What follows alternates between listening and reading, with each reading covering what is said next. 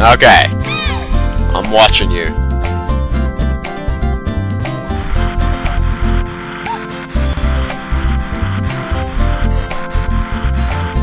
Alright. Thank goodness. Did Mario 3D Land do the exact same thing? Am I my funniest one? Oh gosh. Those things are scary. They only even appear here. These enemies on the sides, they only appear in this stage. I seriously can't remember them appearing anywhere else. I'd probably be wrong, but geez. Yeah, I'm good. Oh, I gotta do that sheep thing again. Ugh. It's not annoying, but I mean, the first stage was a lot simpler, wasn't it?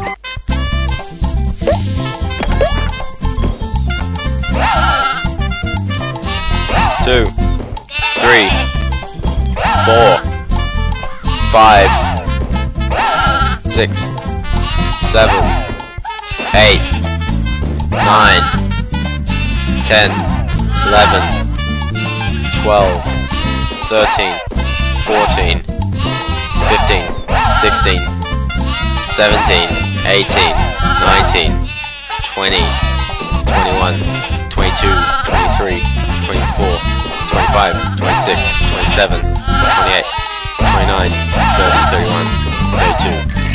32? That's a strange number, isn't it? Okay, I'll be able to start this recording. Hey guys, it's B&O, and I got that Gobbo, don't worry. First go, actually. So here's the password. I don't know if it's changed or anything. I'm gonna save on top. On the PC version, when you got all the Gobbos in the first 3 stages, in the PC version, it would unlock the special stage straight off, because there's no Gobbos in the boss stages. There's nothing in the boss stages, so don't worry about redoing boss stages. In fact, the boss stages are probably the easiest of the stages. They're tricky, but they're the easiest. So anyway, the boss stages have a cutscene of basically how the boss comes to be. Pretty much all the stages, they're just regular animals, just magicified. I swear this guy should have boxing gloves. The loading screen isn't as fancy on the PC, by the way. It just says loading. It's a bit bland. This is strange, isn't it? What you do is you just point in the direction. Running doesn't really do anything. Considering what they've got for this game, they can pull off anything. And in fact, they do that. You may be wondering, oh, it's kind of bland, it's just kind of caves and grass. That's just the first world. That's only the first quarter of the game. In fact, yeah. The first quarter of the game is just grasslands and stuff. But considering we've got lava in the first stage, or stuff, the stages have all been kind of different, and, you know, they do quite a few different things. In the sequel, they do a lot of different things, in fact. Mainly because they do less stages, but they do quite more memorable stuff. And there's a lot more side features and stuff in the second game. The second game is like the Zelda... no, it's not the Zelda 2. It's like the Spyro 2. In fact, compare this to Spyro and Spyro 2. So yeah, here's the boss. The music is still exactly the same. Basically, you just wait for him to do that, and then you hit him. How many times? Take a big guess. Seriously. It's a 3D platformer. How many hits would the boss take? How'd you miss that? Seriously. Oh well. He's not too tough. You just run around. I will say the camera is a bit awkward, because it doesn't really look at the boss. But for the most part, yeah. So if you're playing on the PC or the Saturn, it should look just pretty much the same. The Saturn version has a few graphics bugs, especially if you have the disc in before you start up your Saturn, because then everyone's missing their heads. That's kind of important. Also, the bosses don't die; they just kind of stay still. Seriously, they just freeze up until the end cutscene. In which case, whoa, and that's it. Now, I don't know why reviewers don't like this game. It's a very good game. So anyway, here's the bonus stage. It just pops up. But we're gonna jump straight into the next stage. So you're not gonna know what that password is. In fact, I don't know. If you're gonna put a password, just put in the last one. For the most part. Use your save games to mark your progress, but then just use passwords to jump into the last stage. So 1 block, very nice. It's not Gran Turismo. Gran Turismo takes 5, jeez. If you play Gran Turismo 4, that takes 1.5 megabytes. Ugh. What is this? 2007. Save data takes a lot of room nowadays. Pokemon has a lot of save data it needs. So anyway, yeah. I didn't see what the stage was called, but who cares? How do you jump on that? First of all, also, you may also not like that all the enemies respawn. I'm gonna need that guy. I believe you want to go up top. I might be wrong though. When they give you 2 doors, it's like, which one do I go through? But considering I got 2, let's just say it'll be the top door, because why wouldn't it be the top door?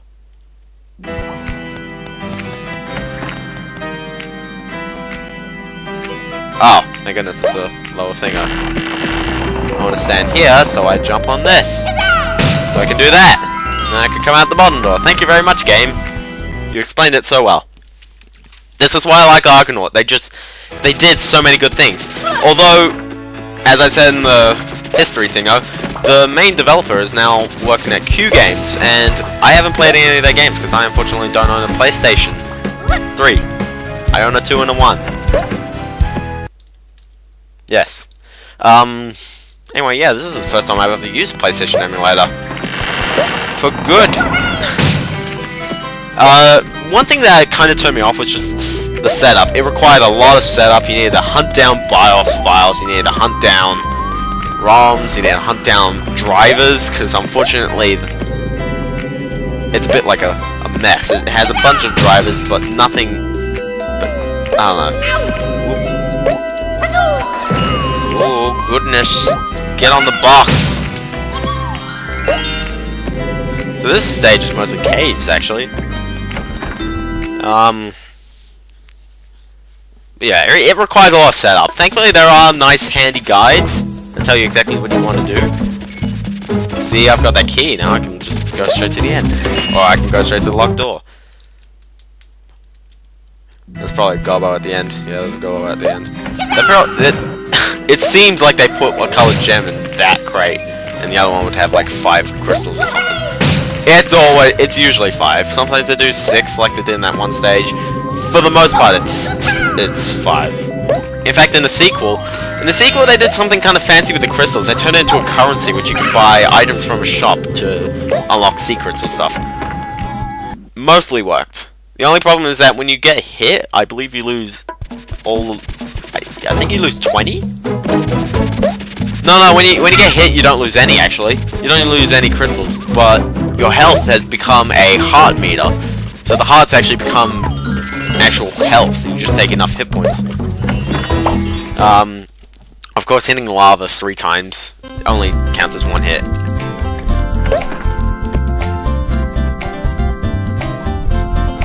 Oh, you've got to be kidding me. I remember this, I just can't remember how you do it. Aha, this is how you do it. Yeah, so mean! So mean! And I love them for that. Because they can do anything, and it'll be good. Which one is it? One of these will have a Gobbo.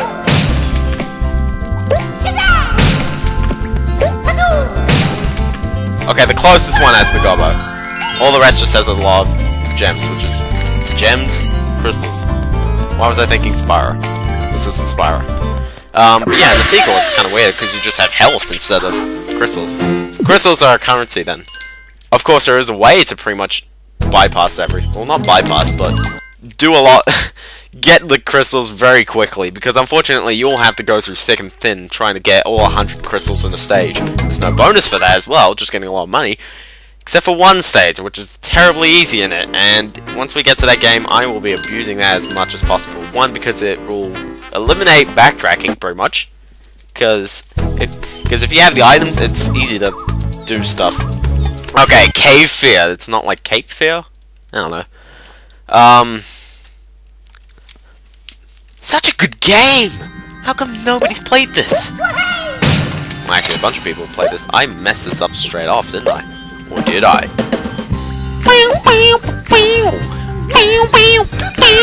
I had honestly never heard this music until now, and I am going, how the heck did I miss out on this? This is genius music. And they pretty much did the exact same style of music for the sequel, which is exactly what they needed.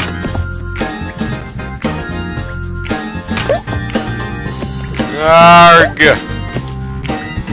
Yeah, for the most part, the stages are actually quite self-explanatory. You just kind of do stuff. But they put the Gobbos and stuff in out-of-reach places and so you guys take the effort into getting them and stuff. You'd probably want to get them, but you know, you can beat the game without needing to get any. Ooh. Gosh. Ooh. Ah, stuff that. You may also see similar designs in stages, just because. You will be pleased though that the worlds don't have similar levels. They all have completely different levels.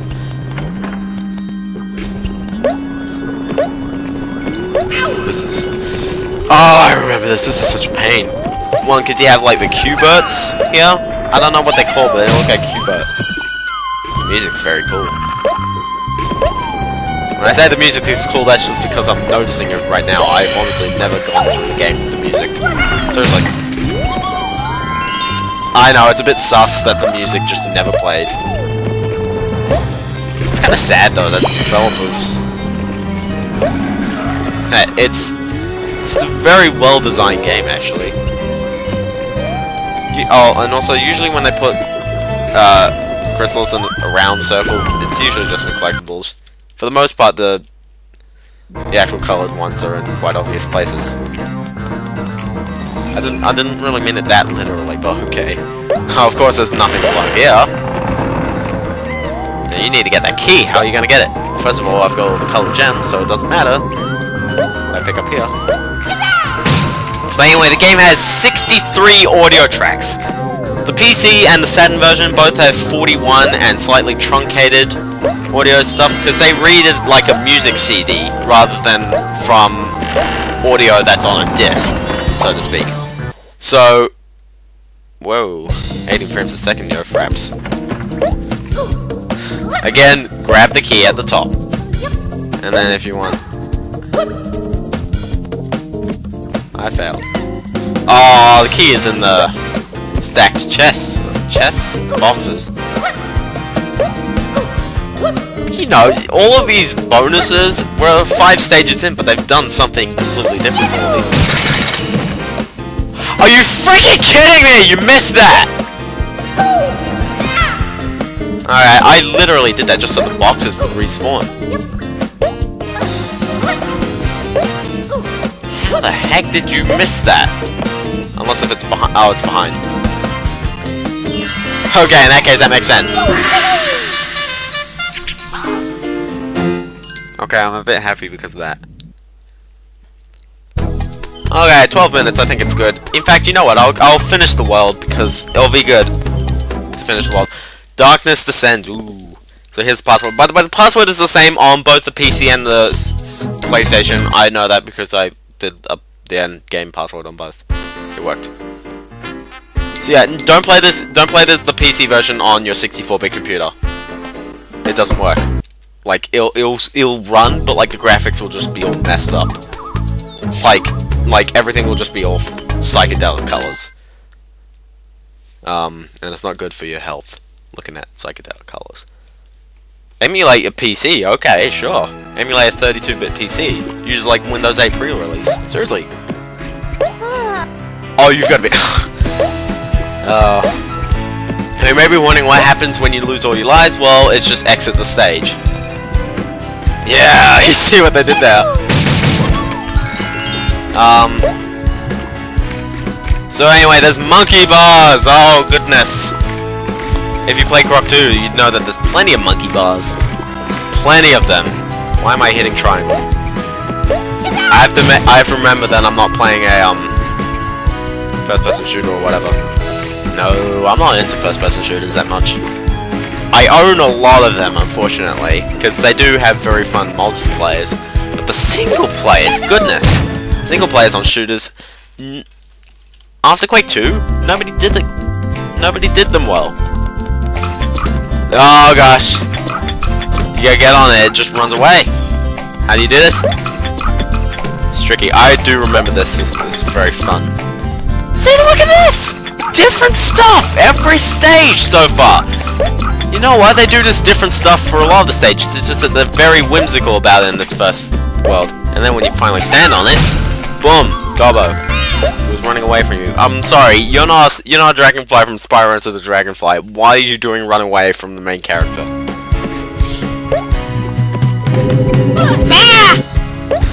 Oh, fun fact, there was one voice actor for the entire game, so all the enemies, even the end boss and stuff, and Croc, all use the same voice actor. I will say though, it kind of does reek of the 90s, of early 3D games where things only existed just to be functional. Like, who cares that there's a bottomless pit? There you go. Who cares if there's a bottomless pit which has no purpose? Other than to just kind of generic, except generic? I think generic is the word, it rhymes with generic.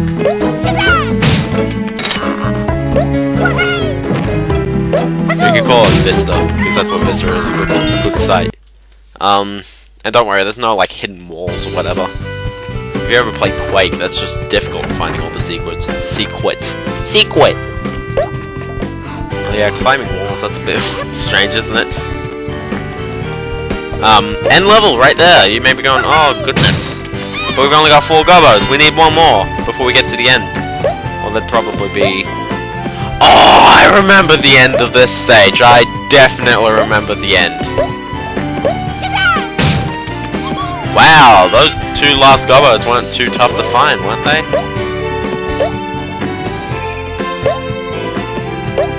Yeah. Okay. Okay. So you may be going, what the heck? Now, if you see water like this, where it's like really blue, go ahead. You know why? Loading screen later. It's a swimming stage. You may be going, what the heck? So anyway, swimming controls, you basically kind of Mario 64 pretty much, including the constantly press jump in order to do the breaststroke rather than just the kick.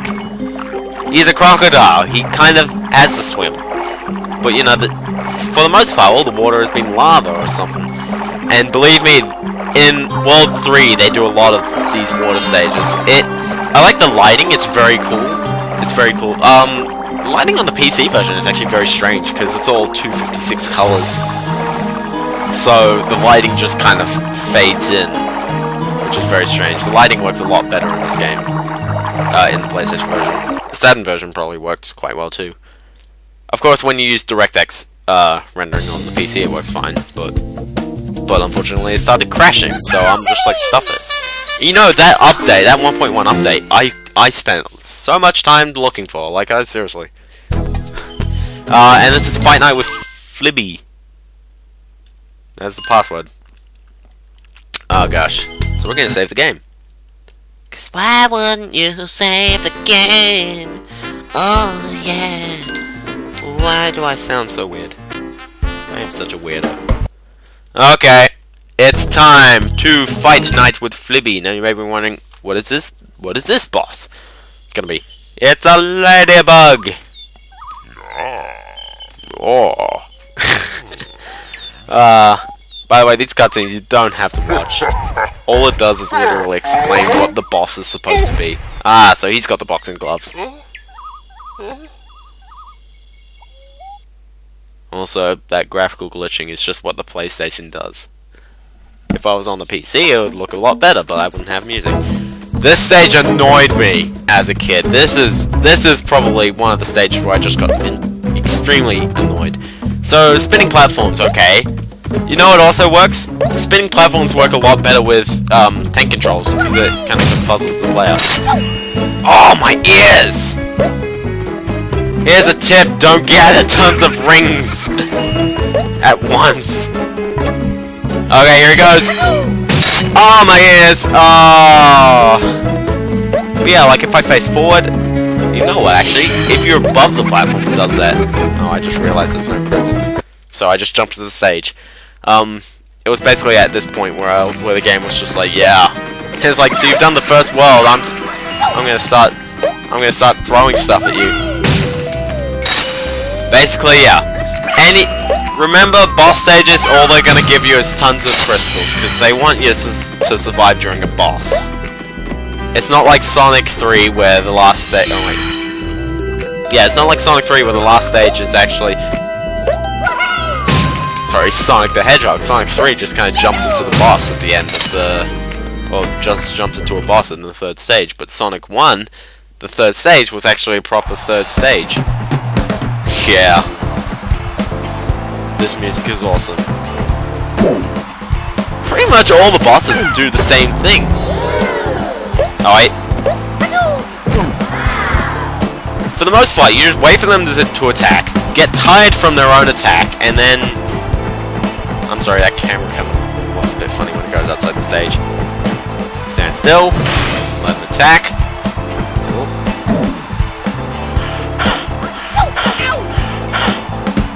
Oh, whoa, where'd that crystal come from? But this music is so good, I had never heard it before. Well, the sequel uses pretty simple music, so I'm kind of used to it.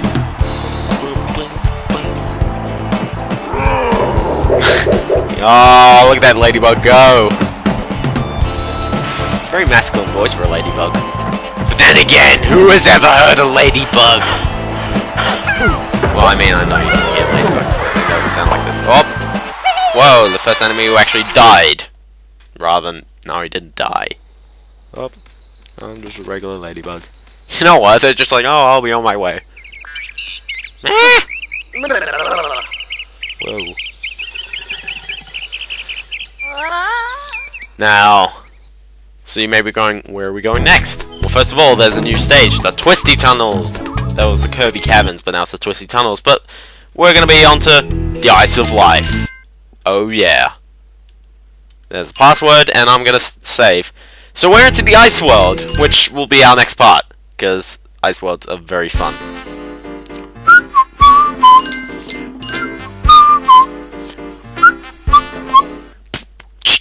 20%? Are you serious? This might take us like under 5 hours, seriously. No, it won't. Okay, see you kids then. Woo!